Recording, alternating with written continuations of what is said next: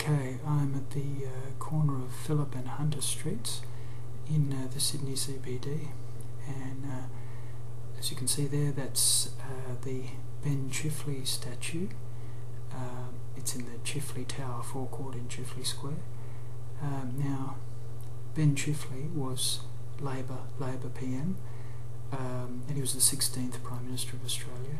He was Prime Minister from 1945 to 1949, and as you can tell, compared to the people walking around it, it's a very tall steel statue.